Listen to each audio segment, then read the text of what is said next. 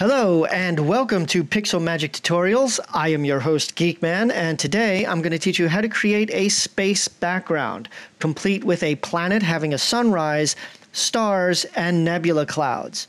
So, a couple of assumptions that I'm making, as always. The first is I am using Windows, so if you're using a Mac, then whenever I say hit the Control key on your keyboard, that means the Command key on a Mac keyboard, and when I say hit the Alt key on a Mac, that means the Option key. So the second assumption, of course, is that you're using Photoshop 2015 or later. If you're using an earlier version of Photoshop, then some of the effects may not work as expected. So with that out of the way, let's get started. The first thing that we need to do is create a new image. So let's hit Control N on our keyboard to bring up the new image dialog box, and let's name this Space Wallpaper. I am using width of 3840 by 2160 height. Resolution is 150 pixels per inch. RGB color 8-bit. The background contents don't matter. We're going to be changing it anyway. We're using Adobe RGB 1998 square pixels. So let's hit OK, and we have our document beginning. Now the first thing that we've got to do is make sure that our foreground and background are the default black and white. So let's hit D on our keyboard, and our foreground and background are now black and white. We will then fill this layer with black by hitting ALT+Backspace to fill it with black, and then we're going to double click on the background layer and rename it Small Stars, because this will be the beginning of our stars. So to make the stars, we're going to be needing to add some noise. So let's go to Noise and add noise. We're going to make the amount 400%, Gaussian and monochromatic. We're going to hit OK, and that's the beginning of our stars. Then we are going to create, well, we're going to duplicate this. Let's do that first. Let's duplicate this by hitting CTRL+J on the keyboard to duplicate it, and then let's rename the duplicate layer Large Stars Temp for temporary, and click off of that. Now let's make this hidden so that we don't see Large Stars Temp, and let us make sure that Small Stars is selected, highlight, and visible. Then we're going to go up here to Filter. We're going to go up to Blur, and we're going to go up to Gaussian Blur. And we're going to make our Gaussian blur 1, right? Just a slight Gaussian blur. We're going to hit OK. And then on the same thing, we are going to now bring up our levels so that we can change the levels. And this is what's going to give us our stars. So let's hit Control+L on the keyboard to bring up levels for small stars. And you see this nice hump here in the middle. That's because most of the document is in the gray area. There's very little pure white, very little pure black. So that's why there's a big hump in the middle. And we're going to change the levels to make this far more black and white. So we're going to change the levels to 190 on the left, that's the blacks. The middle number we're going to keep at 1.00, and on the right we're going to change that to 220. And as you can see, we now have stars. That is the beginning of our star field. Okay, and now what we're going to do is going to make Large Stars Temp visible. And we're going to now give this a Gaussian blur. So we go back up to Filter, Blur, Gaussian Blur. And we're going to make this 4 because we want more blur. That's going to give us larger stars. Then we're going to bring up our levels again by hitting Control+L on our keyboard, and you'll see that the hump is far more pronounced and much smaller in size from left to right. And we're going to change the left and the right sliders to 135 on the left, and the right one will now be 150. And that gives us much larger stars. We can now hit OK, and we have our star fields. However, we are missing the small stars. Don't worry, we're going to bring them back. The first thing that we're going to do is we're going to transform the large star layer by hitting Control+T on our keyboard, and then we are going to right-click on it and select Flip Vertical. Okay? Then we're going to go up here to our options bar. We're going to make sure that our width and height are linked by hitting on the little link icon there. And we're going to change the width and the height to 102% so that we lose all the edge pixels that we just had showing. So then we're going to hit the check mark to accept that transformation. And then we are going to go over here to our channels palette. Now, if you don't see the channels palette, you can go up to Windows, Channels, and click on that, and you will see the channels palette. Once you see the channels palette, make sure that they're all highlit. You don't have to touch anything up there. We're going to go down here to the very bottom to this Loads Channel as Selection button, and you're going to click on that once. And you can't see it very well, but that makes all of these stars, everything that's white, now has marching ants on it. That means that they're all selected. Black is not selected, just the white.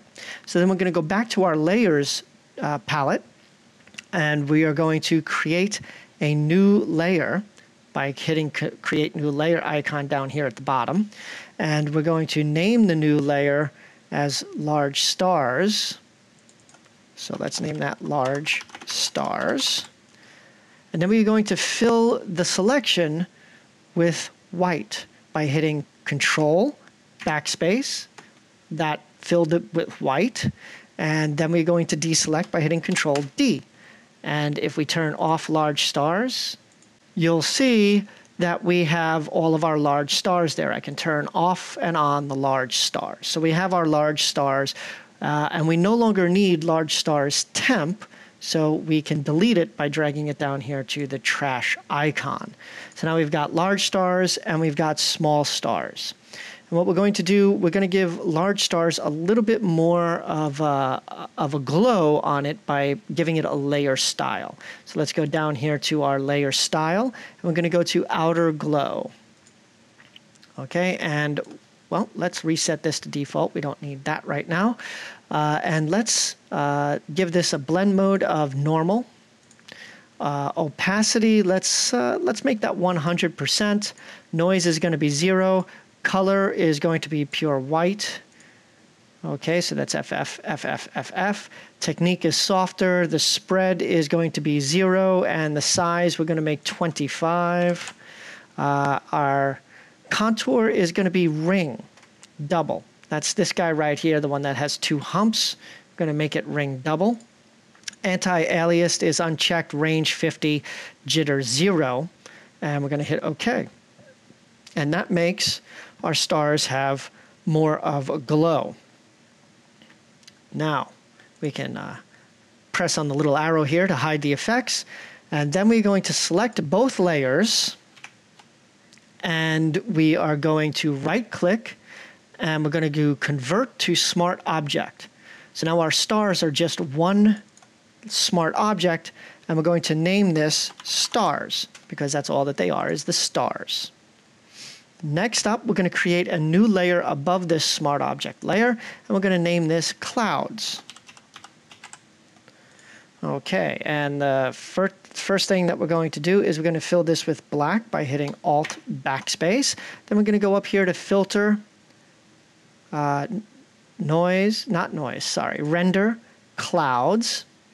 And then we're going to redo that filter a few times by hitting Control+F 3 times. 1, 2, 3. That gives us a nice randomized look for the clouds. Then what we're going to do is we're going to change the cloud layer mode to color dodge. So we're going to change this to color dodge.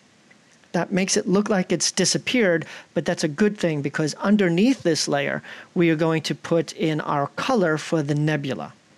So let's create a new layer below our clouds layer by clicking on the new layer icon, then dragging the new layer that's created underneath clouds, and let's rename this as color. Okay, now you've got to be a little bit more creative in what you're doing, because what I'm going to do may not be exactly the look that you're going for. but follow along with me if you can. You're going to hit the B button on your keyboard to bring up your brush. You're then going to go to your brush palette. Make sure that you have a soft-edged brush, which is the very first one here. And make sure that there is nothing selected here on your brush options, brush tip shape options, except for smoothing. Then you can minimize that, and we're going to make the brush roughly 1,000 pixels big. There you go. So 1,000 pixels in size. Then we're going to start picking colors. Now I like to use blues, light blues, bright greens, yellows, purples, and bright reds and stuff like that, because that makes it feel like space. So let's pick a color here. Let's start with a base blue that's kind of deep. We'll go with 003CFF, but you can use any color that looks good to you. Make sure that you're on the color layer. And we're going to just start, oh, and we got to make the opacity of our brush only 10%, because we don't want it to come out as a solid, big, bright, beautiful color. We want it to be very subtle to begin with, and we'll paint over the colors many times to bring out a lot of different color. So let's start up here in the upper left. We'll give it a little click, little click, little click, little bit there. You know, be inventive. See? There's all the blues that I need. Now let's pick another color. Let's go with a much lighter blue. Let's go with something like this. So I've got here 64D9FF, but you can, again, use any color that you want. And let's paint over a little bit here and there. Make this look a little bit prettier. There. That looks pretty nice. And now let's pick another color. How about a nice red? Let's go with a bright red, something like that. Let's go there, and let's put that up there, down over there. So you just have fun with it, and you put it where you think it belongs. Then we're going to pick another color. I kind of like yellows in here at this point. So let's go over here for a nice yellow.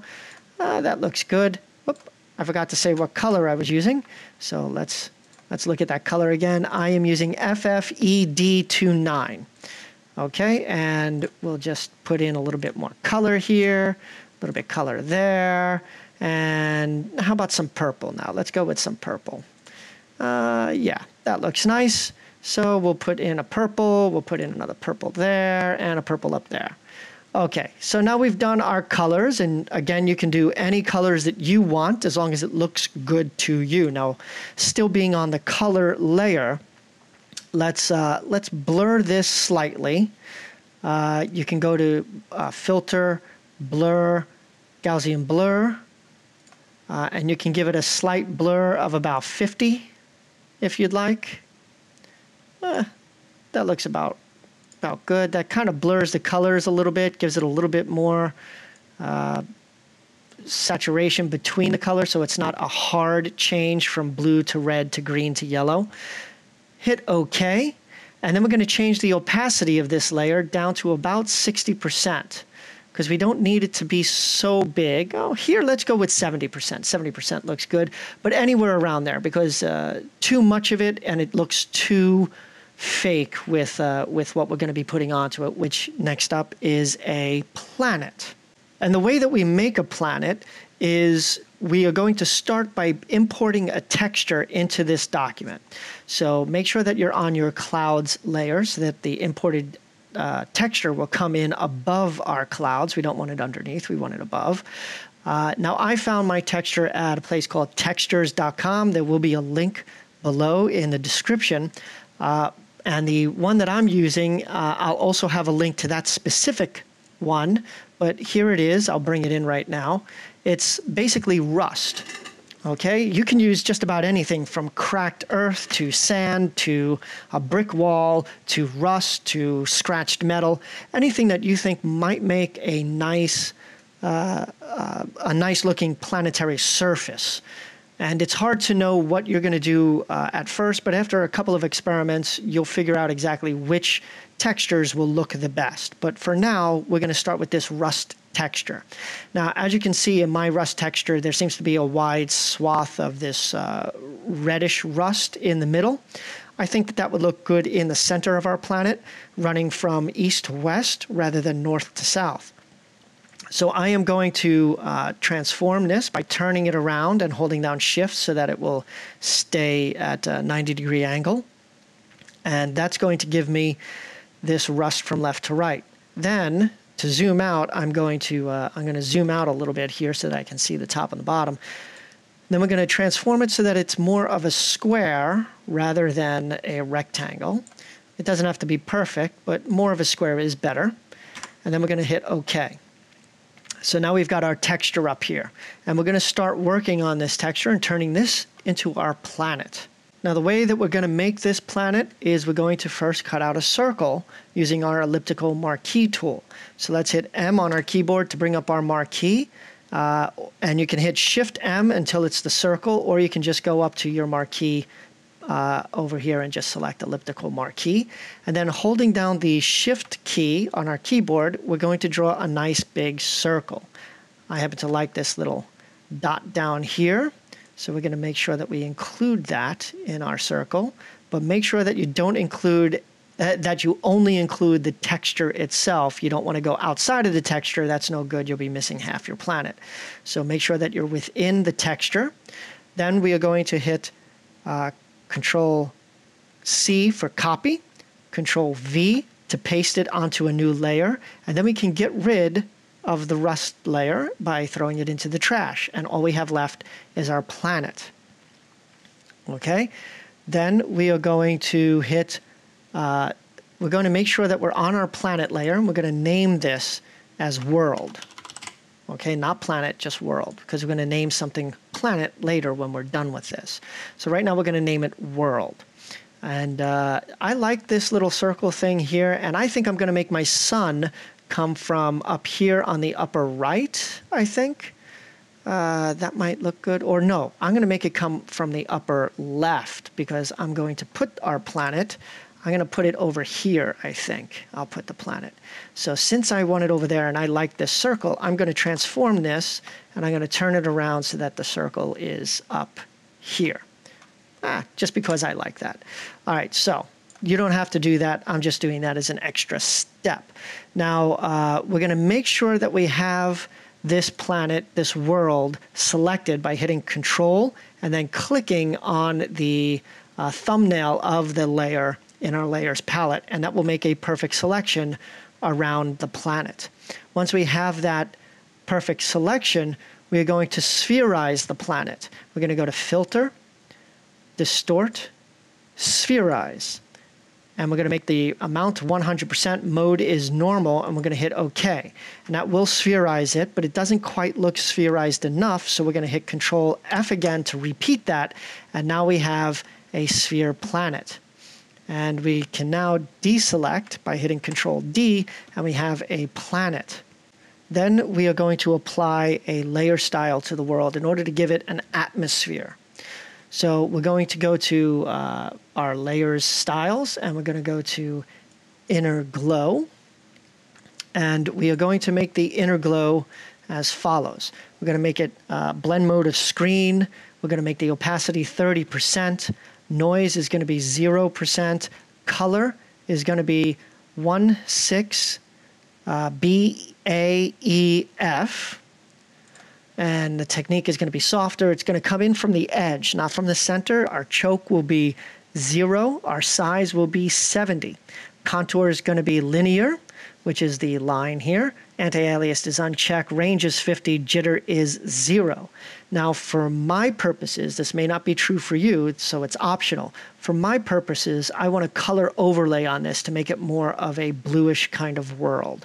So I'm going to make a soft light. I'm going to make the color here 0078FF, and it's going to be opacity of 50%. Now, again, that's optional. But what isn't optional is you need to have an exterior atmosphere around the planet, so you're probably going to want to put in an outer glow. And the outer glow is going to be linear light. So let's make it linear light. Where are you? That's linear dodge. Here's linear light. Opacity is going to be 30%. Noise is going to be 0. And the color that we're going to use is going to be 16C7F. FA to give it a blue color. Technique is going to be softer. Spread is going to be 0. The size is going to be 101 Dalmatians. Why are you not? Oh, because I did not hit OK. Size is going to be 101. Okay. The contour is going to be half round, which I believe is this guy right here. Am I correct? Half round? I'm going to say I'm correct. Half round. Anti-alias is unchecked, range 50, and jitter of 0. And as you can see, we now have a nice looking atmosphere around our planet. And we're going to hit OK. So then we're going to create a new layer above the world, and that's going to give us a shadow. The shadow is going to make it look like there's sunrise coming in on one side of the planet and the rest of the planet is still in darkness. So we're going to create a new layer above this. We're going to name this layer shadow.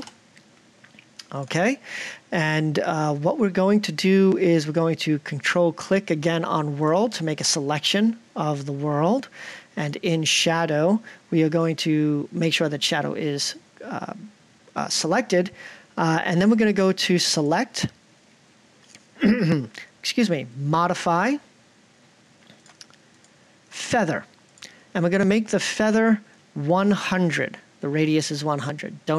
And leave this unchecked. So we're going to hit OK, and that's going to feather our planet. Give it. We're going to fill that with black by hitting ALT+Backspace. Whoops. We're going to first make our foreground and background black and white, and then we're going to hit ALT+Backspace to fill it with black. We're going to hit Control-D to deselect, and then we can move the shadow to about there to show sunrise, right? That shows sunrise, roughly. But you can see it's also hiding some of our space back here, which we do not want.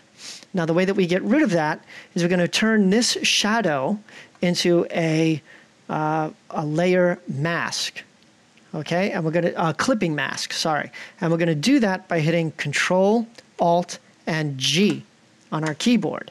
And as you can see, it is now a clipping mask of the world. So we can move it around, and it will only affect the world itself. It won't go anywhere else on the document. So we're going to put it right about here-ish, right? We want it right about there to make it look like there's sunrise coming in. And it's also a little harsh. You can't see any of the planet, and we want to see the planet. So we're going to change the layer opacity down to 90%. So let's make it 90%, and now we can see more of the planet than we did before.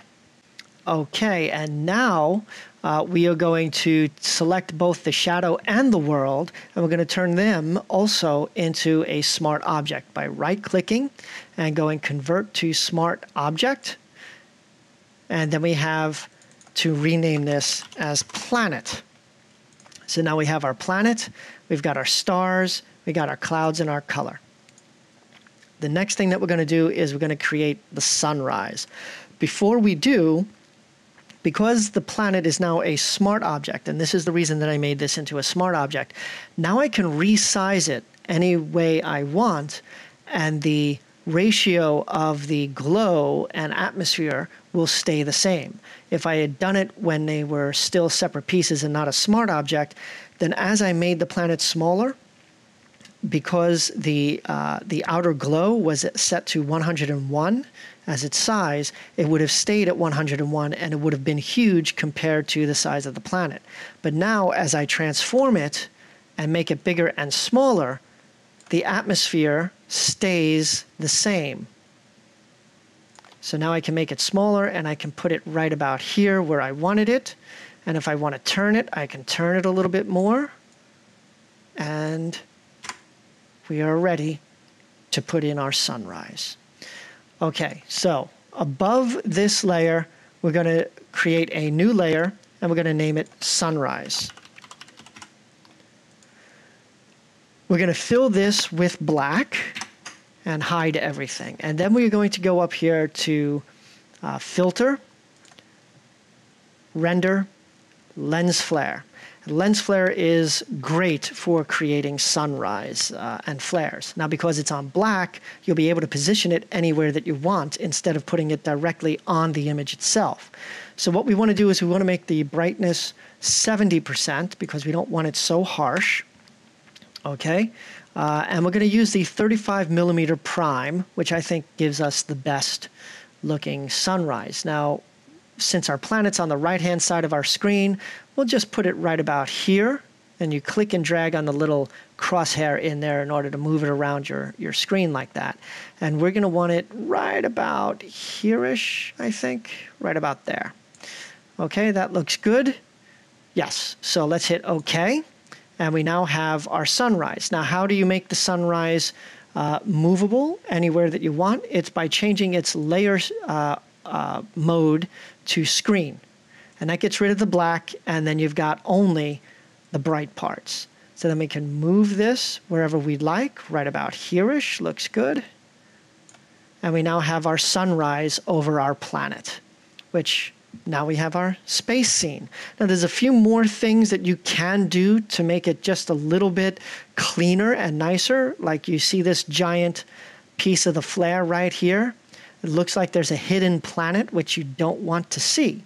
So what you do is you go here to sunrise, make sure that it's selected, and you go to your create layer mask icon, and you create a layer mask. Now using your brush tool, B, the same brush tool that we used before at 1000 pixels, soft edge, you can get rid of this, but we want to make it a little bit smaller. So let's make it 500 pixels so that we don't accidentally overdo this. Make sure that you've got black as your foreground color, and then you can just you want to make this 100%, not 10%, my fault. And then you just paint away the parts that you don't want. So now we are getting rid of the extra flare out here. So all you see now is the sunrise itself, and we can get rid of these pieces back here that are hard for you to see most likely, but I can see them pretty well. And now you have no more extra flares. You've only got your sunrise here. Now the other thing that we can do is we can create another layer above the sunrise layer, name it Sparkle, and using star brushes, so go to B for brush, and then go to brush and choose your star brushes. And if you don't have any, you can download them from the web, or I have a tutorial on how to create star brushes that is linked in the description below. So let's choose a few star brushes. That's a little bit too big, so let's make it nice and small. I'd say anywhere around 100. From 75 to 200 are good sizes for the brushes. Make sure that you're using white, so hit X on your keyboard to switch your black and white. And there, you've got a little bit of a star there. Let's put one down there, and then let's pick a different star brush. And we'll do 3 or 4 real quick, just to give you an idea of what you can do with the star brushes. So let's close this up. Let's make this smaller. 125 sounds good. Let's make this guy bigger. We'll do that. Another brush. Which one? Let's try this guy right over here. Yeah, that looks good. Let's make him smaller. Let's go with 175. We'll put you down there, and then even smaller, put you up there. And as you can see, now you've got a nice star, bright stars twinkling in your space scene. And there we have our space wallpaper, complete with a sunrise over a planet and nebula and twinkling stars. If you enjoyed this tutorial, please give me a thumbs up, like it, and leave a comment, and subscribe, because I'll be doing new tutorials every Tuesday. Thank you, and once again, this is Geekman signing off for Pixel Magic Tutorials.